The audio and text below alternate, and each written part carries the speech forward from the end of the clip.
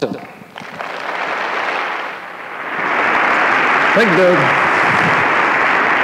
Well, I'll tell you what, since the time I first came here, a bunch of you said, I sure would like to learn about one specific area in the Scripture as to what it says, because there's so much ignorance out there on the area of money.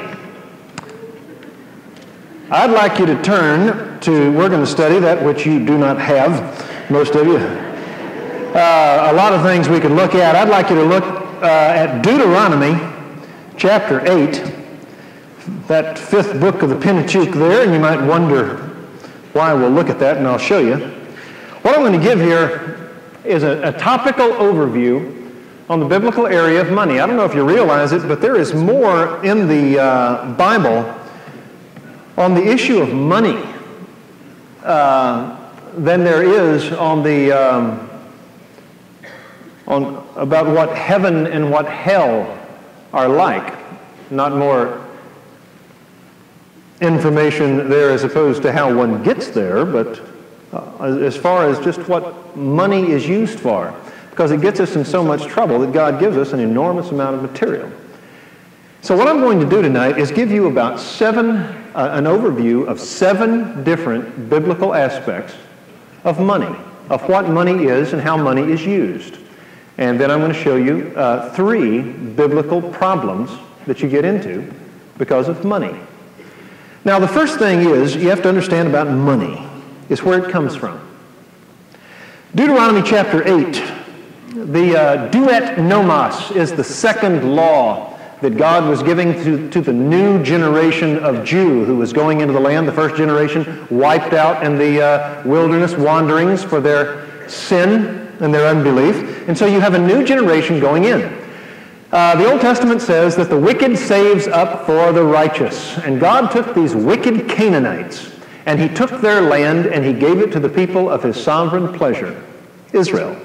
And so in verse 11, in light of the fact that the nation is about to get this enormous gift of land, in Deuteronomy chapter 8, verse 11, God says, "Beware lest you forget the Lord your God by not keeping his commandments."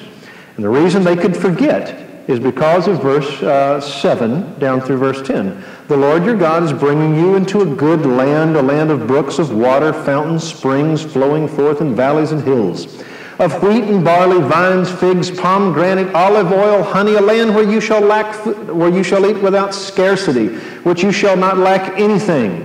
The land whose stones are iron, and out of whose hills you can dig copper. And when you have eaten and are satisfied and blessed the Lord your God for the good land which he has given you, beware lest you forget." And he talks about forgetting the fact that when verse 12, after you have eaten and are satisfied and built good houses and lived in them, and when your herds and flocks multiply, and your silver and gold multiplies, and all that you have multiplies, then your heart becomes proud, and you forget the Lord your God, who brought you from the land of Egypt out of the land of slavery, who led you through the great and terrible wilderness with fiery serpents, scorpions, thirsty ground where there was no water, and brought water for you out of the rock. In the wilderness he fed you with manna which your fathers didn't know, that he might humble you, that he might test you to do good for you in the end. Otherwise you may say in your heart, verse 17, "My power and the strength of my hand made me this wealth. You shall remember the Lord your God. It is he who is giving you the power to make wealth, that he may confirm his covenant, which he swore to your fathers, as it is this day." The first issue about money, you have to understand, is that money is something that is given from God to glorify God. And you and I are custodians. We are called stewards. And the biblical issue of giving is called the doctrinal issue of stewardship. A steward owns nothing, but he is responsible for everything. You and I are stewards of what God gives us. This ability you have to earn, no matter how much it is not an ability that you concocted. Maybe you refined it. But the ability to make wealth, and for that matter, the ability to spend it. If God shuts off the heavens and we have no bread, your money and my money is worthless. And so the first area of intelligence in the area of money is that God has given you a body to function, that is relatively healthy, a mind that is relatively astute, and he has given you certain raw abilities. And if God is so pleased, he can take those. We are told to honor him in what he has given us. Now, all of you have a certain ability to make some money. Some of you, and here's the way that money is made when you look at wealth. There are some people who are wealthy because they have the great ability to turn nickels into quarters. They can just farm money. And there are fellows in my church that are very astute people at putting down quarters or nickels and getting back quarters. They just have the ability. They're generally very humble people that just recognize a God-given ability, and they use that money. These are very close friends of mine. I keep them near to my bosom. All right. Now, they are really talented, though, in making money. And maybe some of you have that ability. Not many of you do. I don't, but maybe some of you do. It's not necessarily that you're brilliant. You just know how to put it in, when to take it out, when to move it around. Some of you can make a lot of money because you have a particular talent that at this time in history in this country is highly remunerated. I have a particular ability, and as a pastor, no matter how great a guy gets, a pastor generally of a church that's, let's say, the size of mine, if you take, and I'll just be honest with you, my salary and my perks and outside speaking and everything that I do, all right, will come every year to right at about $100,000. I've been doing it for 25 years. We've got a church of 3,000 people. I speak nationally for 3 organizations, and that's what I make. If I had a different ability, let's say the ability of a brain surgeon, number one, we'd be in trouble, all right? And number two, that particular ability is going to get a whole lot more than that. I've got a dear friend that studied approximately the same time as I did in school. He happened to have ability in ear, nose, and throat and put in a lot of time. He makes nigh unto $500,000 a year in all the stuff that he does. Some of you have an ability that at this point of history will happen to give you a lot of money. Most of us are not in this category. We're going to run in about the 25,000 to about 100,000 area, depending upon the ability you have. That's the way it is. But you can't get any big, substantial difference in lifestyle. Maybe you get a different kind of car, more square feet. Maybe you have a moped as opposed to a jet ski, all right? And the things that you enjoy. You shop at this place as opposed to this place, but substantially there's no big difference. Now that's one way that you make money. The other way that you can make a lot of money gets to be kind of dangerous, and that's where you gamble. As far as taking money in investments, the problem is you might lose it, and if you make a lot of money this year, you have to keep matching it year after year. And so investments can be great problems. Some guys can live on the edge like that. Another way you can make a lot of money is you can be crooked. Anything that deals with evil, you can generally make a lot of money. The problem is you end up losing it and you go to hell, and that's a real bad deal. So if you're going to make a lot of money in pornography or running dope, all right, you can make a lot of money, but there's a payment there at the end. You don't want to try that. Another way you can make a lot of money, incidentally, the way that most of us, if we get materialistic, the way we're going to foul up is we're going to try to get rich quick. That becomes a folly and a shame. Book of Proverbs. By doing stupid things. The other way normal guys like most of us can get rich, whatever that is by working 80 to 100 hours a week. And those kind of people exchange money, usually, for happiness and family. I could make, if I wanted to, another $40,000 a year if I was willing to be gone on my weekends. I will not exchange my wife and children for money. It's not that important to me. So let me just get very practical. Most of you, me, in here, 99.9% of us are people that have a particular ability that gets remunerated at the area of about $25,000 to $100,000 a year. Most of us in the bottom, and it's never going to change that much, and that's okay. It really is. You work hard, make all the money you can with your ability, do all the good that you have, and remember, that money and the ability to make it comes from God. He gives it, and he can take it away if he is pleased. Secondly, Not only is money a gift, but money is used biblically to worship.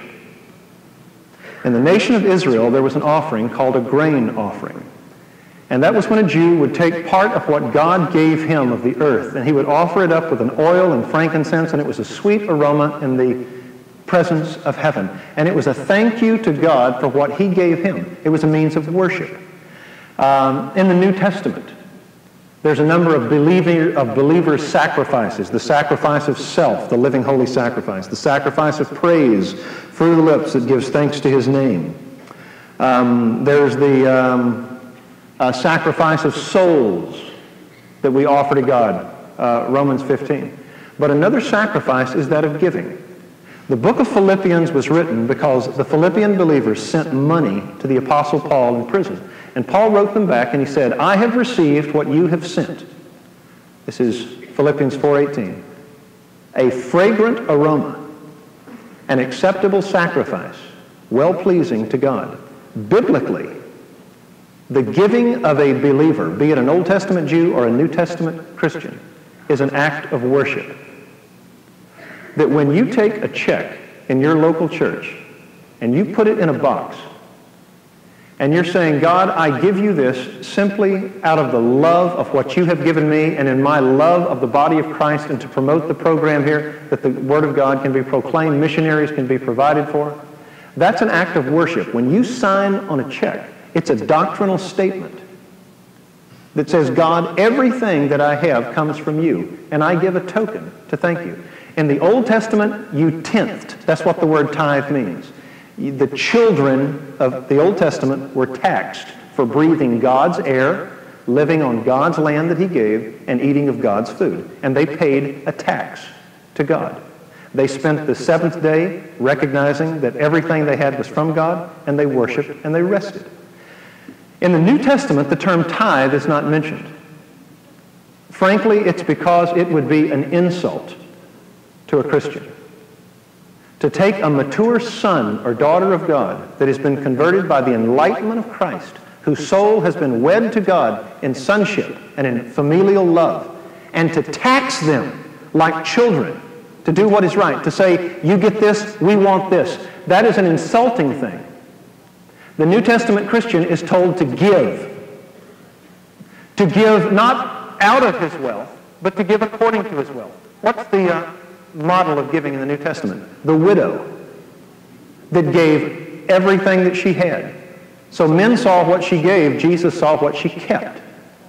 Men saw the check, Christ saw the stub. And he was impressed with that woman. The New Testament Christian doesn't tithe. We give according to the standard of Christ. How much should a New Testament Christian give? Well, it's this. Here's the way you give. Imagine if we could take you, try you 6 times, find you innocent 6 times, and then beat you senseless, pull the beard out of your face, beat your back and take the skin from it, take thorns and cram them into your brow, drive nails into your hands, let your family, friends, loved ones, and nation spit on you, renounce you, gossip of you, slander you, curse you, then let God curse you. Now, what would you be willing to pay to get out of that? Whatever the substitution of Jesus Christ for you is worth, you should give. Give no more than the death and resurrection of God's incarnate Son is worth to you. Now, your statement is, Tom, that's loaded. The death of Christ to me is everything. And the fact is, that is what Jesus Christ gave for the program.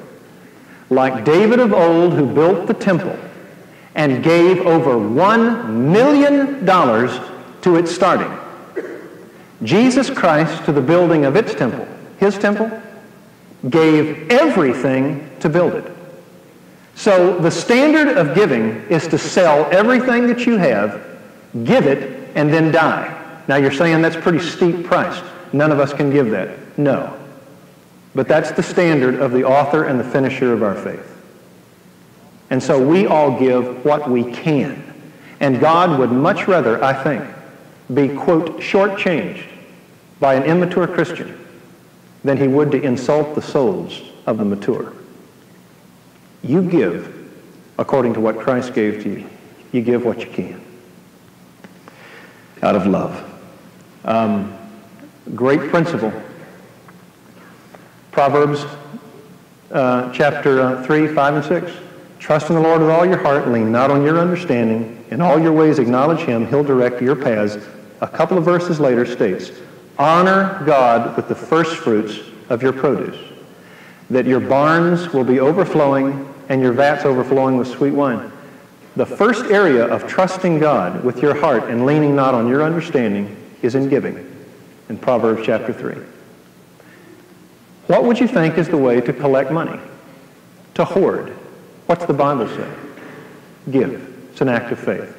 And so this is something, folks, that when I was a young Christian, the guy that discipled me started. And he was the fellow that discipled me was named John McCain. He was a University of Iowa wrestler. He won real subtle. And he said to me, young man, you can talk all you want about your love for Christ. He said, if it can't reach your pocketbook, he said, you're just talking. Now, that may insult you, but men, frankly, need to be spoken to like that. I needed the nuts and bolts on the table. And that's what he said. And he said, how much do you get a week of laundry money? I said, I get $15 a month. He said, let's take $3 and let's just take 20% and give it to God. And you know what? That started in my life when I was 21 years of age, early on.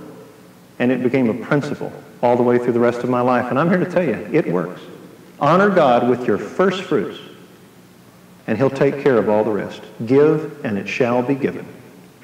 My God shall supply your needs according to the riches of his glory in Christ. So, may I ask a very pointed question? Are you part of a fellowship of Christians?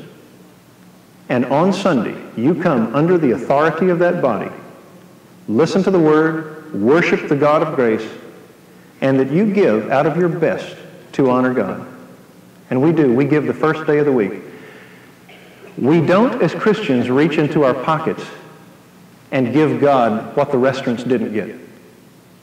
We just don't cast in the useless. We give God from our best, like he did from us. So money first is from God, and secondly, it's a means to worship and to honor what he's done. You want a great verse? Ruin your day? Malachi. Behold, you are robbing God, saith the Lord. That's how God sees a Christian, an Old Testament Jew, that failed to honor him with what he had. God said, frankly, you're driving stolen cars. You are wearing stolen clothes. You are enjoying money in stolen entertainment. So it's his money that we honor him with. Take number 3. What is financial security? The Bible says that financial security is if we have food and covering. With these we shall be content. Jesus said God covers the flowers and he feeds the sparrows. Food and covering are the basic uses of money. Everything else is gratis to be enjoyed or to be used. If we have food and covering, with these we shall be content. Let me hit an issue with you. What about loans? What does the Bible say about loans? It never says categorically that you are in evil if you are in debt. God told the nation Israel you could not loan to a Jew at interest. You could loan to the nations and provide them immediate money, and they would pay you an interest. But you couldn't do it and take advantage of your own brethren. So if loaning is evil, God encouraged the nation Israel to do so.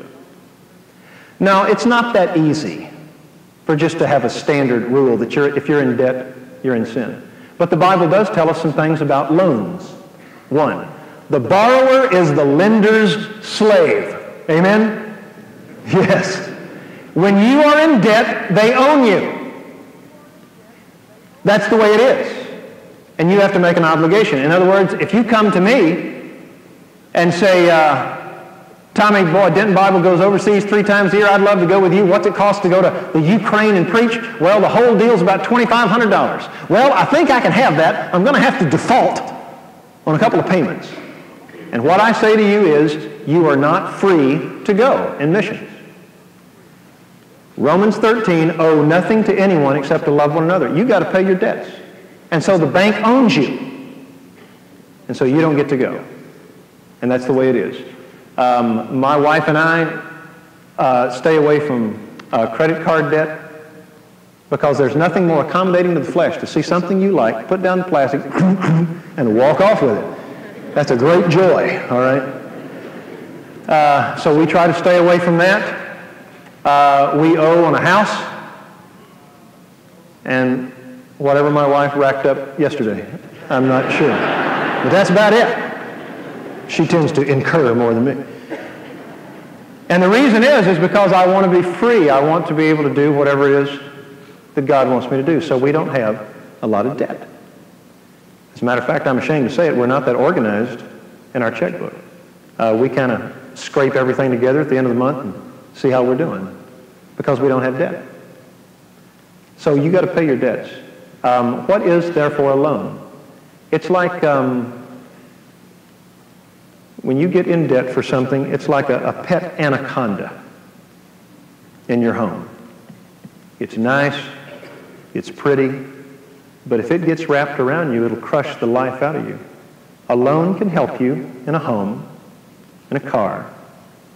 You may have something that you've gotten a loan on, but if it gets to wrapping around you, it will crush the life out of you. So be careful about getting in debt.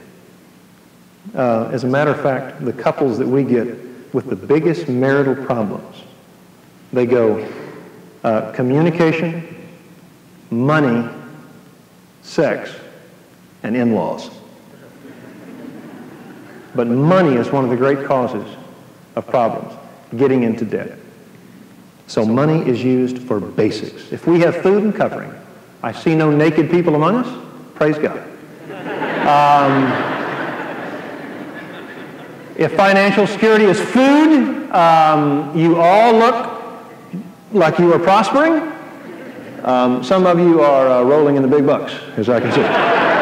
So that's all right. Now, are you with me, gang? You see what we're doing? Money is of God. It is used as an act of worship, and it is used primarily for basics. Fourthly, believe it or not, money biblically is used for fun. It's a dangerous thing to be telling you guys, I got a feeling. Y'all are a fun bunch, but money, I can show you more information in the Bible on the use of money for enjoyment than I can for the use of money in saving. To be quite honest, the Bible doesn't put a big stock in saving. Do you know that? As a matter of fact, the only guy in the Bible that is called fool by God is a guy that was passionate towards saving.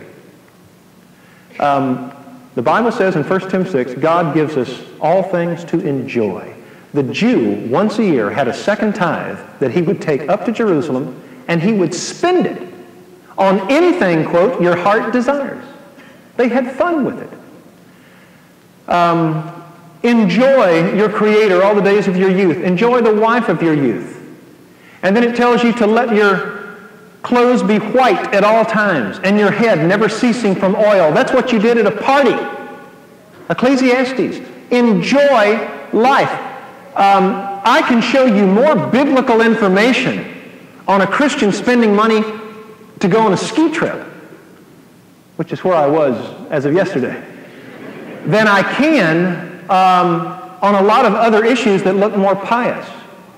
Money is to be enjoyed. One of the great blessings my wife and I have is that of spontaneity. Just dropping our money on things that we like to do. Heading off someplace just to be together. So enjoy it. Fifthly, money is to be used for benevolence. Jesus said if you have 2 cloaks, be on the alert for the fellow that doesn't have but one or has none. Watch out for him. Where would the church have been in the first century without Barnabas, that sold a tract of land and gave it to the church to take care of those that had been excommunicated possibly and lost their jobs? 2 Corinthians chapter 9, about the righteous man. He scatters abroad. He gives to the poor. His righteousness abides forever. Use your money for great benevolence. Tell you what my wife and I do. We get our check. We give right off the top to the Lord's work. We take the rest of it and we pay our house, our bills. Then we get our food. And then the rest of it, we have a little amount that we put in savings. But we have a lot left over.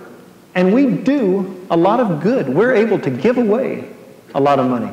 And it's fun for us, and we enjoy the rest of it. When I went over to Russia a few months ago, that was such a marvelous trip, and I got really close to my translator. Her name was Galina. And she is about a 50-plus-year-old woman that loves Christ. And I stood with her by the Volga River, and her eyes filled up with tears. And she said, I would love to be able to see America. She makes the grand total of $20 a month as an English teacher. She's been waiting 12 years to get a flat. She lives in an apartment kind of flat with 3 generations, her mother and her children, she and her daughter. She has saved for 12 years. She has $400 American dollars. It costs $2,000 for an apartment. And I don't know if she's ever going to get it. She dreams. She stood there with tears coming down her cheeks about being able to see the United States. She's an English major, studied it.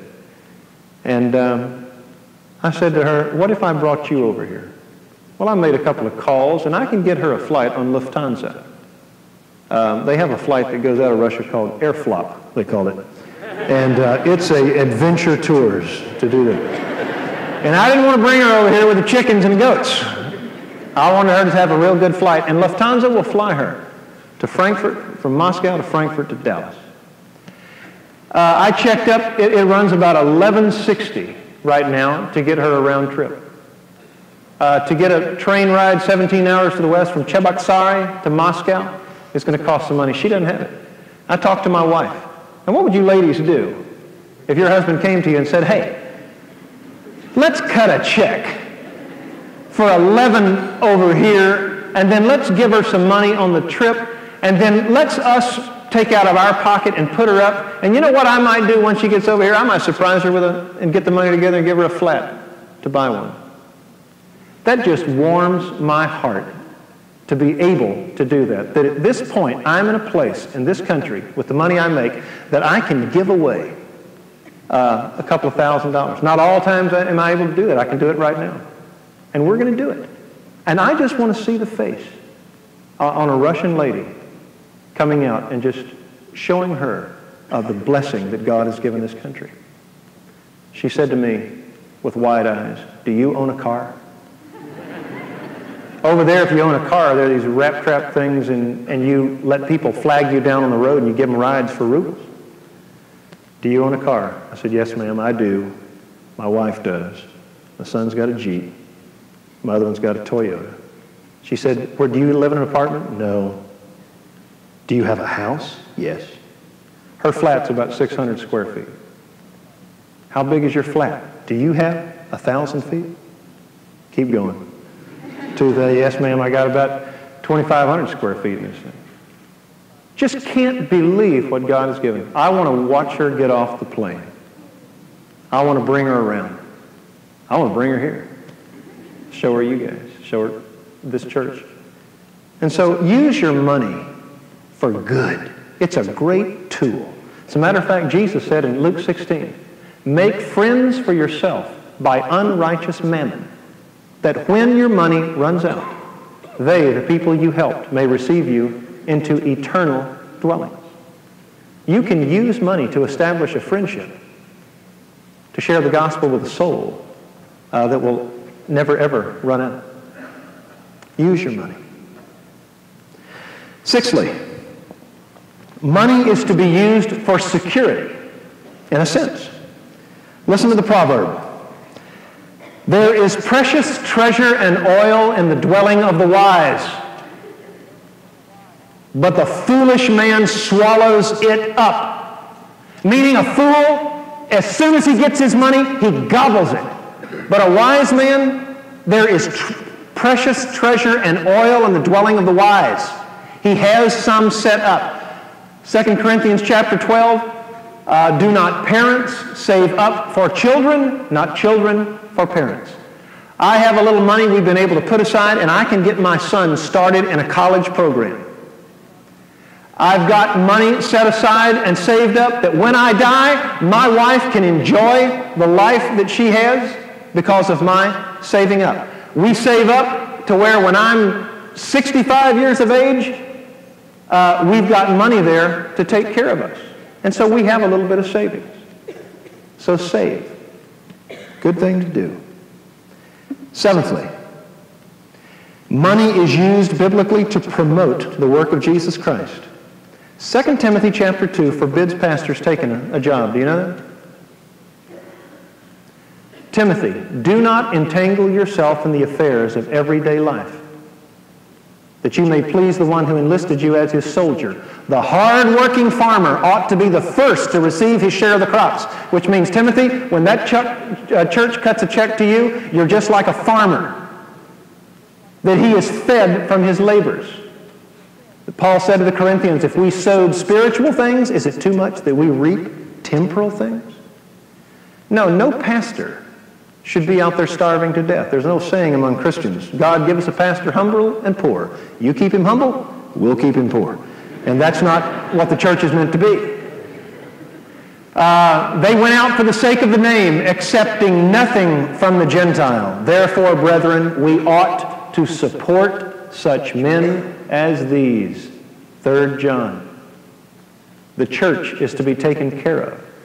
This and organizations like it that are biblical, that preach the gospel, those are to be used by all of the body of Christ giving to keep it going.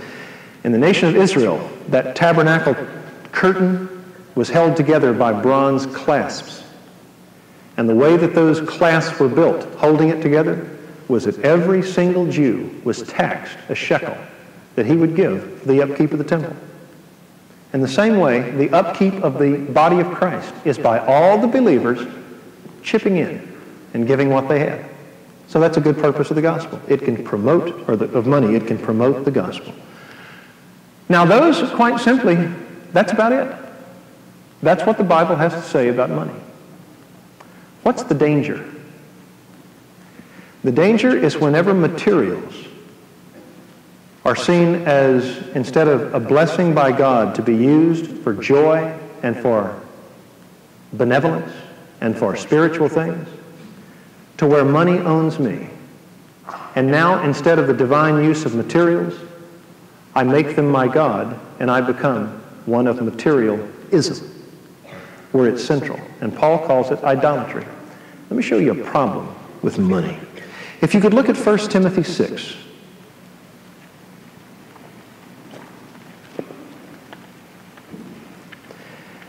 The first of the pastoral epistles talks often about the church's use of its financial means.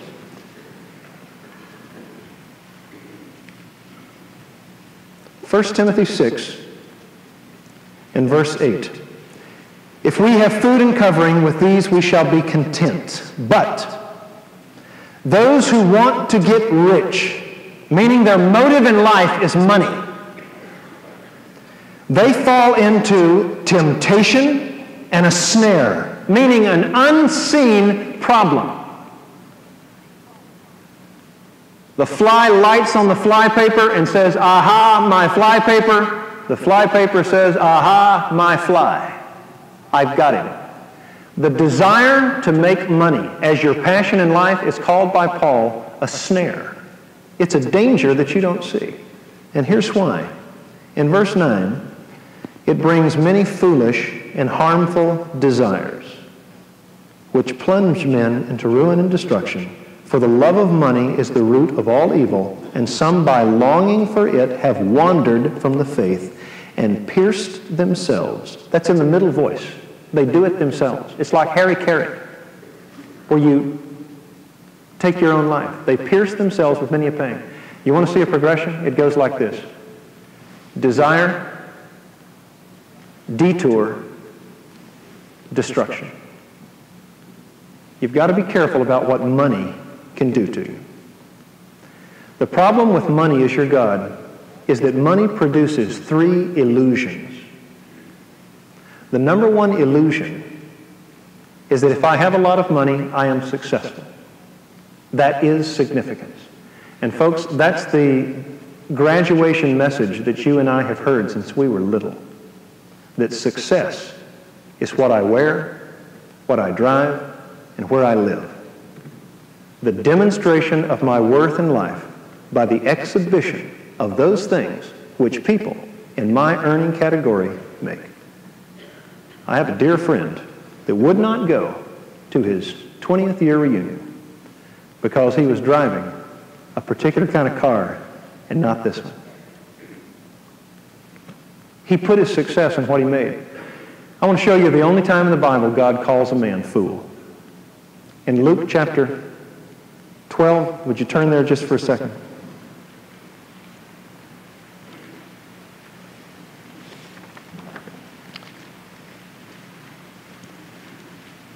The only fellow called fool. In Luke 12 and verse 13, Jesus, after teaching this great discourse upon his coming, a guy in the crowd raised his hand and he asked a question. Someone in the crowd said to him, "Teacher, tell my brother to divide the family inheritance with me." Which is like someone saying to a professor, "Will this be on the test?" Or, "When does this class let out?" Or, "When do we get off for spring vacation?" That question had nothing to do with the context. Jesus was teaching. He wanted to use him to manipulate his brother to divide the inheritance more quickly that he could get his hand on his money. I want to use Jesus for my money. And Christ said to him in verse 12, "Man, who appointed me a judge or an arbiter over you? I'm not here for such lowly reasons, but seeing as how you ask," verse 15, he said to them, "Beware and be on your guard against every form of greed." And here's why you have to beware of greed. Incidentally, the word greed in Greek means pleoneko, to have more. Beware of your desire to be insatiable. And here's why. Because not even when one has an abundance does his life consist of possessions. That's why you need to be aware of it. Because we think that if we have things, we have life. Jesus said, "Be on guard," because it's not true. Verse 17 or 16, he says, "Once upon a time, the land of a certain rich man was very productive.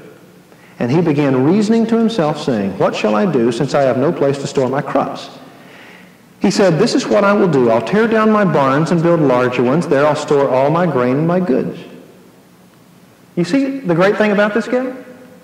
He is successful, he is hardworking, and he's progressive. He's a good fellow. But there's something about verse 19 that jumps at you. Look at it close. "And I will say to my soul," and verse 19 is a rich man's assumption about what he will say when he has, quote, made it.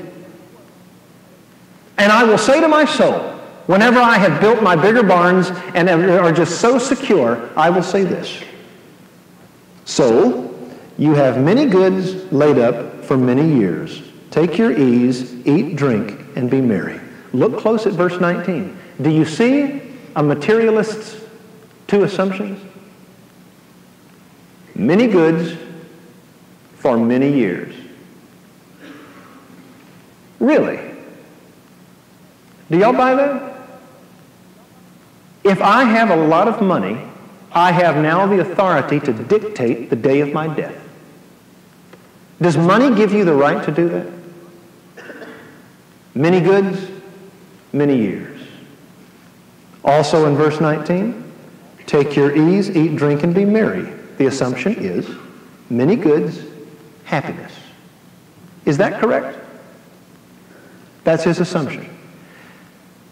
Beloved, what this materialist did was he imputed to money two alien attributes that money doesn't have. Money gives me the ability to enjoy a measure of life, to do good things, to honor God. But it doesn't give me the ability to impart life. So beware, for even when you have a lot of it, you don't get that you think you're going to get. Because look in verse 20. He said many years. God said to him, or in verse 20, you fool, this very night your soul is required. He said many years. God said tonight. Verse 20, and now who will own what you have prepared? Meaning, I'm going to take your soul and we're going to take all of this wealth that you have, and now who's going to get it? You've left it. You've lost it. You got deceived. That's the last sound that a materialist hears, is the chuckle of hell. You trusted it, and you lost it. Who will own what you have prepared? You ever thought about it? Answer, your kids. Isn't that a terrible note? All of your wealth someday is going to be a garage sale. And your big, beautiful house, your kids are going to rent it out to underclassmen over at the college. And they're going to trash it. And then someday Kroger's is going to come in and knock it down and put up a parking lot. Who will own what you have prepared? Eminent domain? Whose then shall these things be? You see, this fellow in this text was very, very highly regarded. And when he died, a lot of people came out to look at this rich man's funeral. But across this man's life, Jesus hangs these words like black crepe. F-O-O-L, fool. Not because he was an atheist, but he lived like it. So be careful of the assumption. If I have money, I have happiness. It's not true. Look at 1 Timothy 6 again. Show you another assumption about wealth.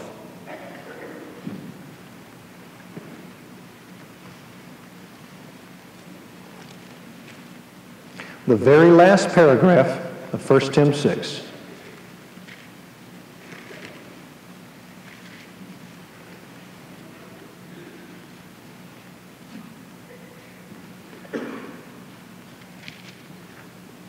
In verse 11, or verse 17, 1 Tim 6, 17, instruct those who are rich in this present world not to be conceited.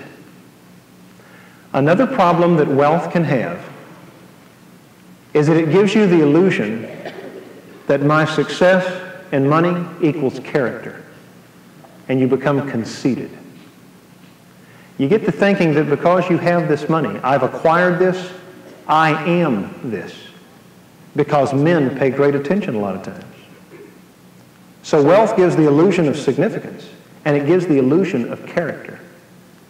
Let me tell you, I counseled one time a couple in my church, and I could tell you what this guy was the owner of, and most of you here have probably spent $5,000 over the year at his store. They never ever, I counseled them for about 8 weeks. This was years ago. They never ever, I don't think, pulled up in the same automobile. And they had some real cars. And they just collected them like toys. They had a house that you could have taken my house and used as a closet in their house.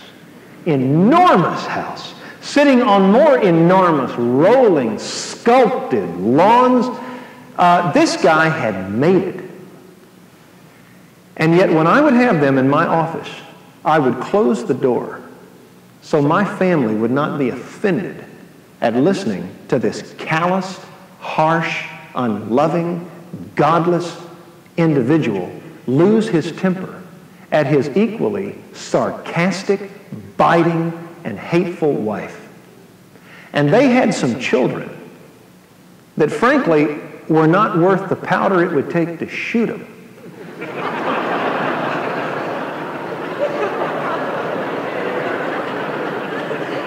And you know what? And I kid you not, this guy had to have made $1 million every couple of months. And he spent it on what guys that had that money spend it on. I wouldn't, and I am not being pious, I wouldn't trade. We have this, we must be this. But they had no character whatsoever. Lastly, if you look there in verse 17, not to be conceited or fix their hope on the uncertainty of riches. The term fix your hope is used in Timothy about Jesus Christ. We put all of our trust in his death, resurrection, and his coming. The problem with money is that it can give you the illusion of security. That I have it today, I'll have it tomorrow.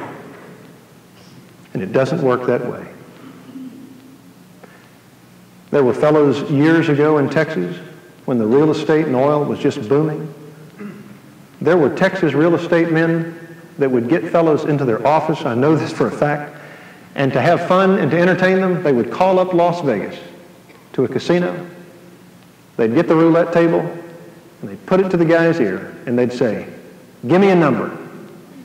And they might drop $25,000 over a telephone just to have fun with the guy in the office. And those guys, through the 80s, lost everything, some of them. You can't count on the security. You can't count on the security of your body to be able to function in a task to make that money. It's here today, and it is very rarely gone tomorrow. So those are the illusions of money. If I have money, I must have life, I must have character, and I do have security. Paul says you don't. James. Come now, you rich, who say, today or tomorrow we'll go up to this or that city, engage in business and make a profit.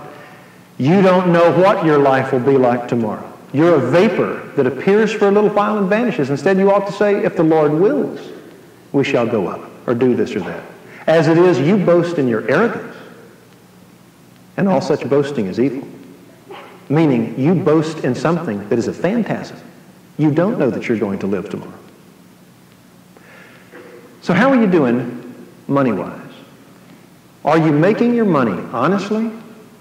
Are you working hard and being faithful to your employer or your employees? Do you recognize it as something that's a gift from God and you use it for benevolence, to further Christ's work and to enjoy? Do you worship the God of the heavens, the earth, sea, and the dry land who gave it to you?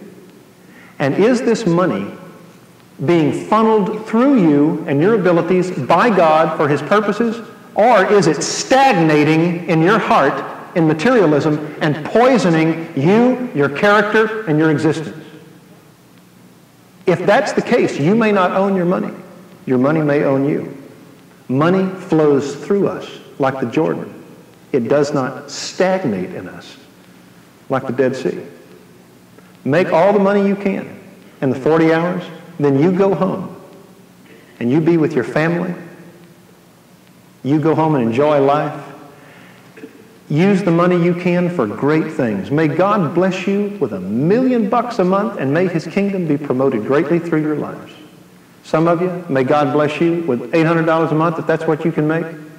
And you can have just as much joy on that money as any place else. Can I tell you something you want to watch sometime if you get a chance? I think that the most Christian movie ever made was Citizen Kane. And it wasn't really made as a Christian movie. It was a takeoff on William Randolph Hearst. And I'll save you 79 cents for the video right here. There's two movies that you never tell everybody what the movie's about. One is Psycho, and the other is Citizen Kane. But I'm going to violate it. But if you saw the movie, and it's called by many the greatest movie ever made, all cinema turned on Citizen Kane because Orson Welles used the cinema as a painting to give a message. And at the outset of the movie, this very wealthy man dies, and the last word on his mouth is Rosebud. And the point of the movie is you go through the next 2 hours trying to figure out what Rosebud is. And this reporter interviews everybody that ever talked to this fantastically wealthy newspaperman, Citizen Kane. Incidentally, I don't think that the K-A-N-E is meant to be K-A-N-E. It's a takeoff on C-A-I-N, on Citizen Kane, the evil man. And this man takes his money and basically destroys his life, destroys his family, destroys his friends, destroys everything that is precious to him. And throughout the movie, they never find out who Rosebud is. Until the very last scene. If you saw Raiders of the Lost Ark, the last scene of Raiders of the Lost Ark is a takeoff on Citizen Kane, where they take all of this man's possessions and they put them in a fireplace and they burn them. And if you'll watch the movie, you'll notice a motif all the way through the movie is the fireplace motif.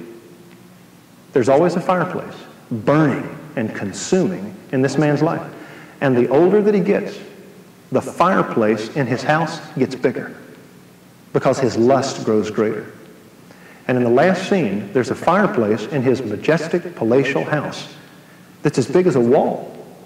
And it's always roaring like his lust. And these workers are taking all of his possessions and throwing them in the fireplace and burning them up. And then they take this one possession. It's a sled, a little boy's sled. And the guy looks at it and he thinks, what useless thing is this? And throws it in. And at the beginning of the movie, on the flashback of the man's life, it shows Citizen Kane as a little boy playing in the snow in Colorado on his sled. And it's the little sled that he was playing on as a little boy. He had kept it. And the fire begins to roar around that little sled, and the paint begins to peel, and the camera zooms in, and there you see on the sled, Rosebud. It's the sled. And you waited for 2 hours for Orson Welles to hit you with that answer. And it grabs you. At the end of this man's debauched, worthless life,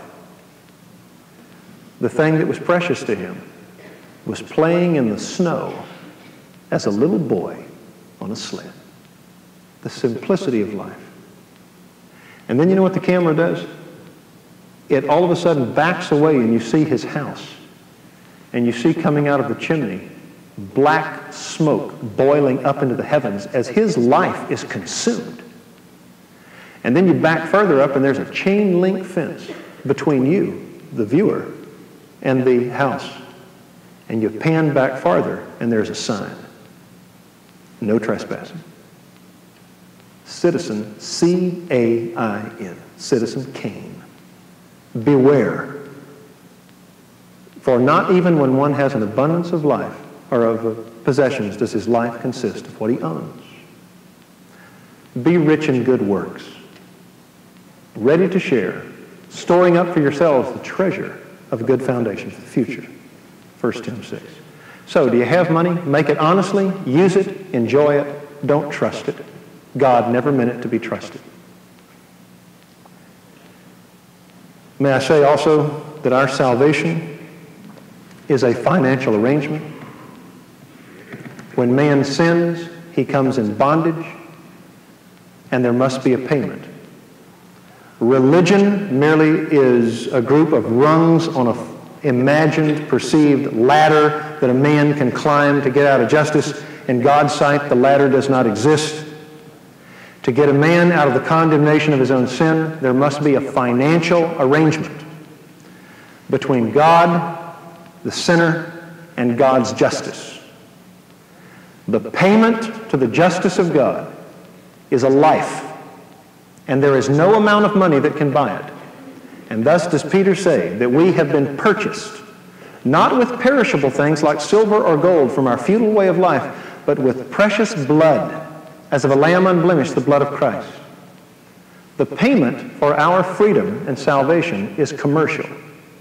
The coin of the realm is a divine life, and Christ paid that for you. The wage of sin is death. And it's been paid by him who said, it's finished. And so might I inform you of that tonight? That the most glorious possession that you can have, that you can never lose, is salvation, and it's out of your price range. It is only paid by the Son of God. What you can do is accept payment. How do you accept payment?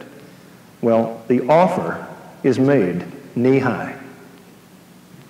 And to take it, you have to kneel. You have to bend. You don't do anything. You simply admit what has always been true, that God is there, God is holy, and you and I are not. And the way that we might know him is by his initiative, his activity, and his grace. What he asks of you is honesty, and in that, humility. Thank you, Lord Jesus, that you died for me. Take you as my Savior. I receive you into my life. I trust you. I rest my eternal life on your death for me. And Jesus said, he that cometh to me, I will in no wise cast out. If you would like to know him, he has sent back his very Spirit to glorify his death and draw men to his knowledge. Would you do that tonight? Well, let's pray. We'll have Michael come and dismiss us. Our Father in heaven, I thank you so for this evening with my friends, these dear men, these dear ladies that come to study of you. And we've looked at a lot of material, and I pray that you would call it to our remembrance. Thank you for the talents that you have given these people. Thank you for the abilities to earn.